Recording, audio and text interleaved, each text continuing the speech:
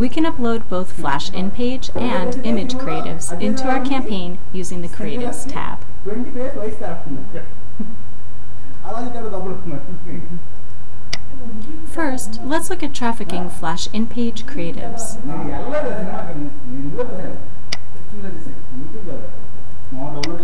We'll leave the creative name field blank, since it will be auto-populated by the name of the file we upload. DFA requires us to upload 2 files to traffic a Flash in-page creative, a Flash file and a backup GIF or JPEG file for users who can't view Flash in their browsers. We'll upload the SWF and GIF files one at a time by clicking Browse, navigating to the folder that contains the creative, selecting the file we want, and clicking Upload.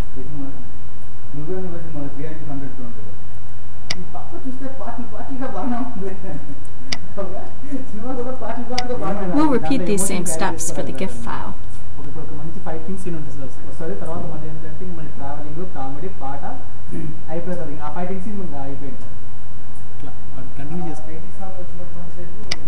Once our files are displayed under the SWF files and images sections respectively, we can click Save.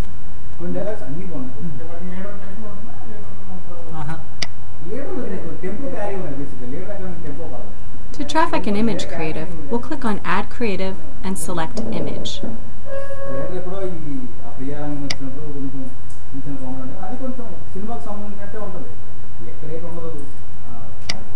We'll again leave creative name blank and scroll down to click the Browse button. We'll navigate to the folder that contains the creative, select the file we want, and click Upload.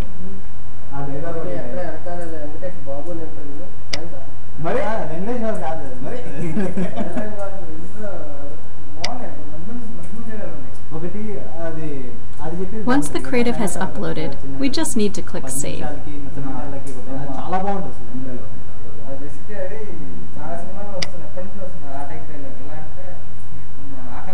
We can speed up this process by zipping up multiple Flash and image creatives and uploading them to DFA using batch upload.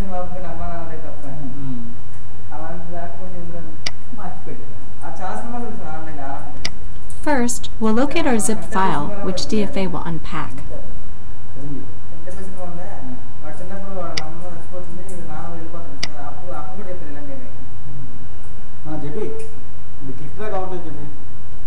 For any SWF files, we'll need to select the appropriate backup image from the drop-down menu. DFA does not automatically pair the correct backup image with its SWF, even if they're named similarly.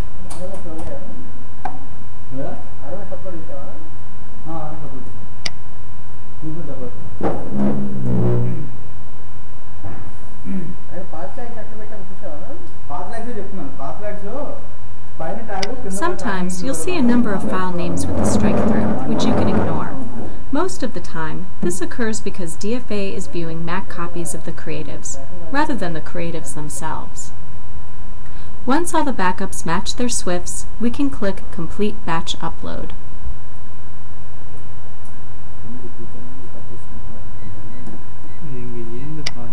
It may take a couple of seconds for DFA to complete the upload, so we can scroll to the top to monitor the progress wheel. Once the upload is complete, we can click back into the Creatives tab by clicking on the Creatives link above. Lastly, if we had any creatives used in previous campaigns that we wanted to repurpose for this campaign, we'd click Advertiser Level Creative. Here, we can see our advertiser has used their branded logo creatives in past campaigns. Because it's already in the system, we don't need to upload it again.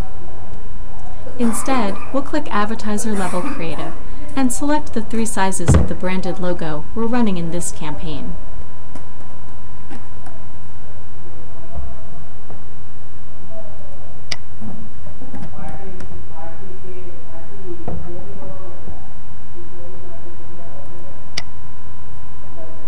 Once we've found those 3 creatives and selected them, all we need to do is click Save to add them to this campaign.